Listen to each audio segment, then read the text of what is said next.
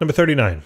If your body has a density of 995 kilogram per cubic meter, what fraction of you will be submerged when floating gently?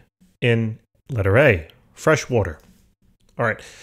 So in terms of where I'm going to use a formula that I derived in question number 36, please do check out that video. That video, I believe, gives a lot of detail into A, where this formula comes from, and B, it also gives a good analysis of Archimedes' principle, buoyant force, or whatever. So please do check out that video. I believe it does a very, well, I don't want to toot my own horn here, but I think it does a decent job of trying to convey the important principles and where these formulas come about.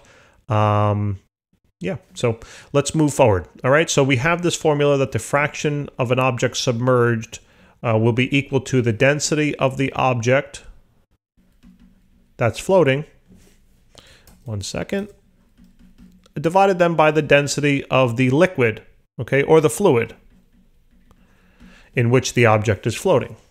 So our job is to find, as it told us in the first part, right, your body has a density of this, and what fraction of you will be submerged. So it's essentially telling you that, or saying that we have, we're being asked to calculate the fraction submerged, and we need to know the two densities, right? The density of the object, which is U, and the density of the fluid, which is fresh water for letter A. Right, so the fraction submerged is simply equal to the density of your body divided by the density of then the fresh water. Okay, so solving for this, I mean, it's really simple, right? It's just 995 kilogram per cubic meter divided then by the density of fresh water in kilogram per cubic meter, which is simply 1,000.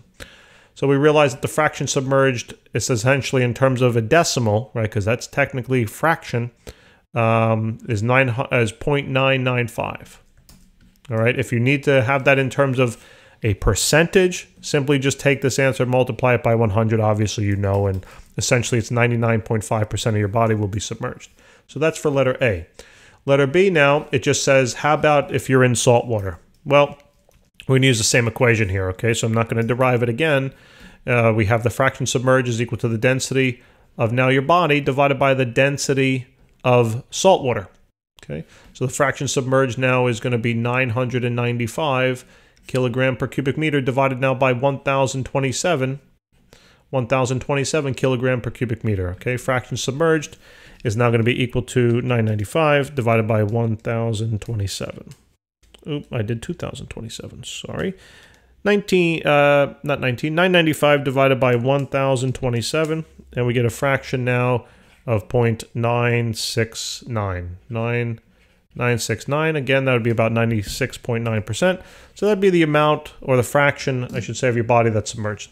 Guys, I hope this helped. Please remember to check out number 36. All right, and please remember to subscribe. Please remember to hit the like button. Ah, man, there's a lot of things you got to remember here. All right, plus all the formulas and everything. I'm just joking. So we do appreciate it very much. Thank you so much for watching, and we'll see you soon. Well, I'll talk to you soon. Take care.